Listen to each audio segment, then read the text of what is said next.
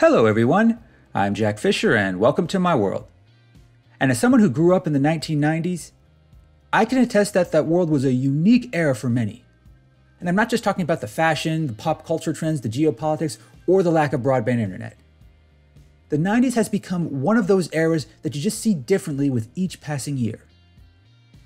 For some, it was the last truly great era, the final taste of stability before the chaos of the 2000s took hold. For others, it was a time where everyone became more detached and distant, completely losing themselves in a world rich in style but utterly lacking in substance. Everyone navigated it in their own unique way. And now that 90s nostalgia is starting to take hold, I think it's worth revisiting. Because there are both lessons and insights from that era that are even more relevant today than they were in the 90s. And if that era had a voice, a face, and an overall demeanor, it would be Daria Morgendorffer. I know that's a bit hyperbole, singling out a single character, let alone an animated character from a 90s cartoon on MTV. But there are just some characters that transcend the show they're on or the period when they were relevant. And I strongly believe that Daria is one of those characters. Because if you had cable TV in the late 90s, you probably remember her and her now iconic monotone voice. For 5 seasons on MTV, back when MTV was actually relevant in pop culture, mind you, she offered a different kind of show for this unique era.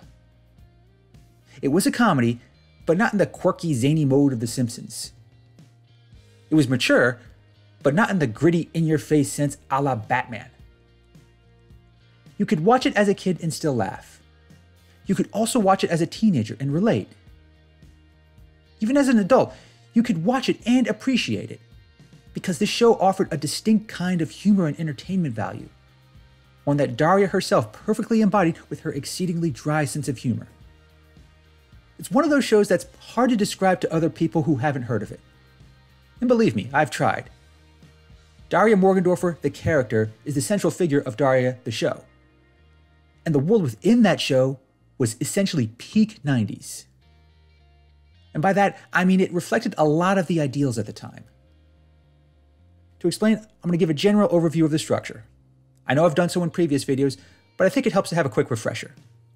In the show, Daria is the oldest child of an upper middle class family, all of which have wildly different personalities compared to her. Her mother, Helen Morgendorffer, is this extremely driven, high-strung professional modern woman. Her father, Jake Morgendorffer, is an erratic, emotional mess of a man, always trying to play a role, but always being held back by his many insecurities. And her younger sister, Quinn, is the personification of superficial, self-obsessed narcissism. But outside Daria's family, everyone else in this world is an extreme personality in some form or another. You've got airhead jocks, airhead teenagers, touchy-feely teachers, wannabe rock stars, and so much more. Too many for me to list. But together, they built a world that embodied the best that the late 90s, early 2000s could offer. A world that seemed to have endless opportunities for self-realization. But then, in the middle of it all, you have Daria Morgendorffer, detached, distant, and utterly alienated from it all. Most of the show's humor and narrative stems from her mentality.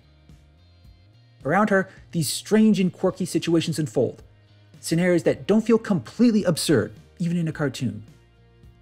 But Daria, with a perfect mix of cynicism, realism, and wit, would just break it down, exposing every flaw, wart, and absurdity for all to see. She was never mean or judgmental about it. She never scolded people or denigrated them for what they did or why they did it. She just called it out for what it was and let the world around her react. It might not have made Daria a lot of friends in the show, but for all those who watched it, that made her the voice of an emerging spirit, one that felt real, honest, and genuine. Over the course of the show, Daria's voice is often the wet blanket that wakes everyone up from their fever dream, a slap in the face for those who lose themselves in the magical thinking of the era. At a time when everything seemed possible, she often offered a harsh but necessary counter to it all. And the way she went about it was often endearing and funny. In most episodes, especially during the first 3 seasons, she and her friend Jane are the only objective minds in this blatantly subjective world. They're not completely cold or callous. They do get plenty of chances to develop and grow, as teenagers often do. They even get chances to deal with serious personal issues, the kind that really test their cynical mindsets. But of all the episodes that test Daria and her jaded outlook, of all the plots that shaped, strained, and frustrated her character throughout 5 seasons and multiple movies, one episode stands out more than most. And that episode is Season 5, Episode 65, Boxing Daria. For me personally, this was a defining episode for Daria, both for the character and the show. It also offered a unique perspective of the era in which this show emerged. To understand why, I'll need to break down the plot, so spoiler warnings ahead, for a show that came out in the late 90s. I know, but still, I'm trying to be courteous here. It starts with the Morgendorfers getting a new refrigerator after the old one breaks down. A mundane task for any upper-middle-class family. But in discarding the oversized box it came in, Daria starts to recall some troubling memories. And they all center around her parents fighting. Now that in and of itself isn't too unusual. Helen and Jake clash frequently throughout the show, and it hasn't really bothered Daria to this point. But within these memories, there's something about it that hits a bit harder. Because they're fighting about her. Within that memory, there's a painfully clear problem. Her parents just don't know how to deal with her. They don't know how to handle her. Daria is just so different. She doesn't play well with others. She doesn't get along with other kids. She doesn't even get along with other adults. In fact, her younger self is remarkably similar to her teenage self. Detached, cynical, and not at all inclined to change for the sake of others. And her parents, who have their own lengthy list of personal issues, are at a complete loss. And all a young Daria Morgendorfer can do to cope is crawl into a box and read.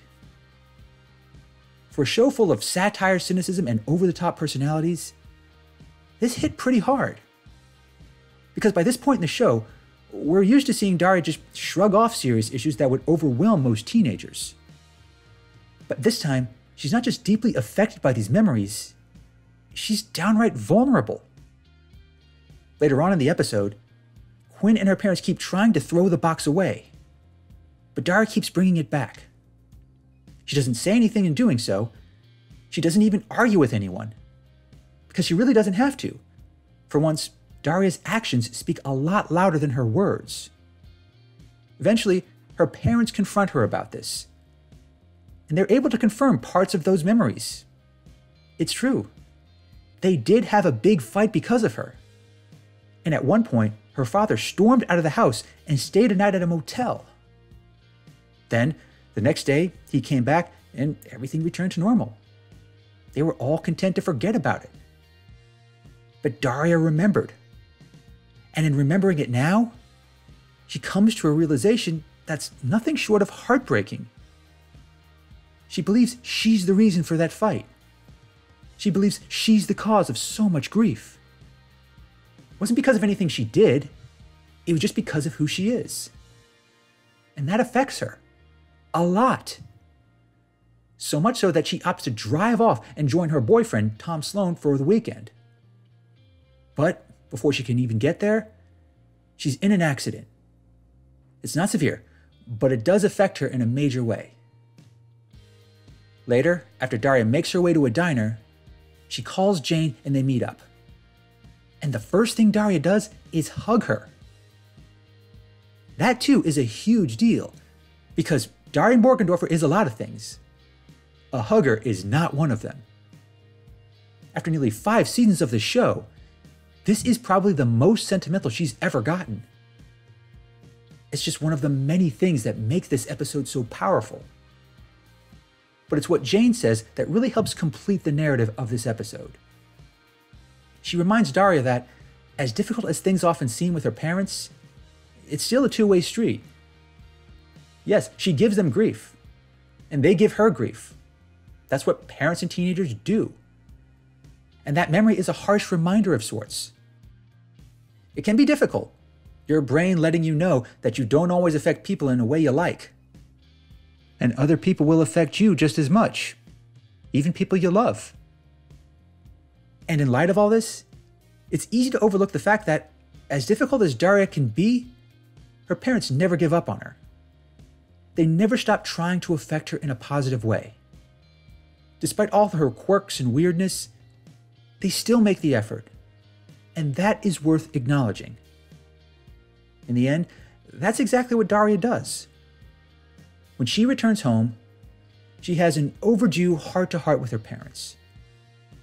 There aren't many of these moments throughout the show, but that just makes this one so much more meaningful. Daria finally takes a moment to express appreciation and gratitude to her parents, acknowledging outright that she was a difficult child, and she still is.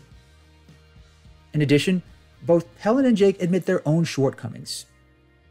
Because it's not easy being parents to a girl like Daria, someone who's so different in how she does things.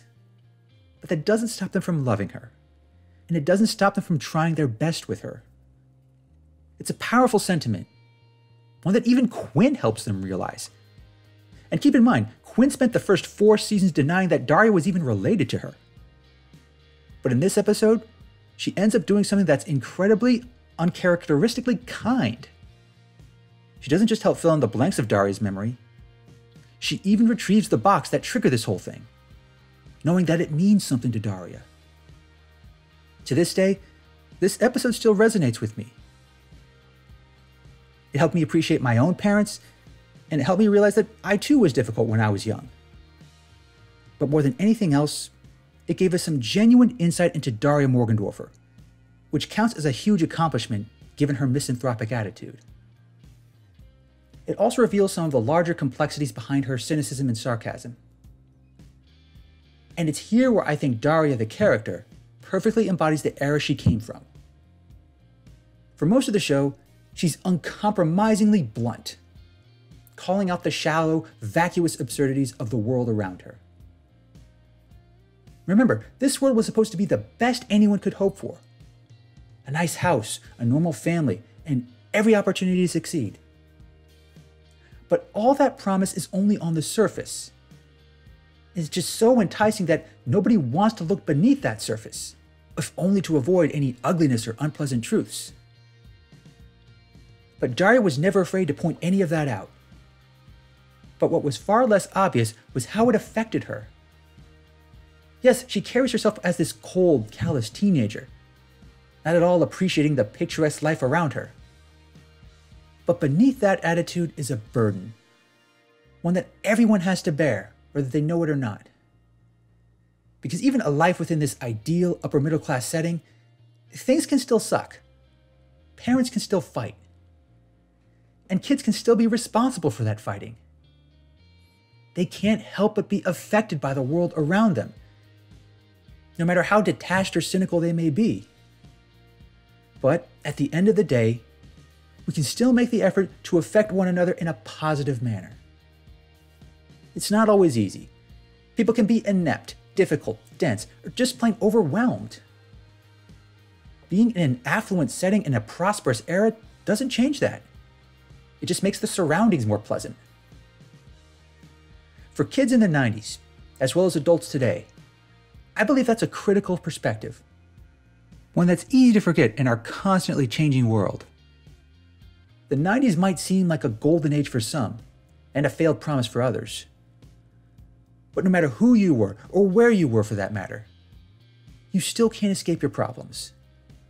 And you can't escape the flaws, failures, and absurdities of the world around you. The best you can do, the only thing you can do really, is not let it impact you more than it has to. No matter what era you live in, you can still make it more bearable. Whether that means acknowledging how difficult you are for others, or how others were difficult for you, you still have that ability.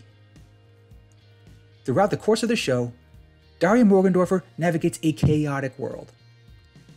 But she's able to endure it with her uniquely cynical wit. But as jaded as she might seem, she still grew and evolved along the way. She met new people. People who made her life suck less. People who helped her grow, whether she cares to admit it or not. In this episode, Boxing Daria also revealed how much that world impacted her. It wasn't always pretty, but it was an experience that was still worth having. Even by the end of the episode, Daria is still Daria, but she's a lot more self-aware now, and more appreciative of those around her. Her parents and sister may often seem like burdens, but when the going gets tough, they're still there for her.